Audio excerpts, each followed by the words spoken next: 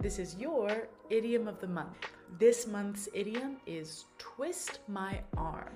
That's twist my arm. Do you think you know how to use it? This literally means to convince someone to do something they do not want to do.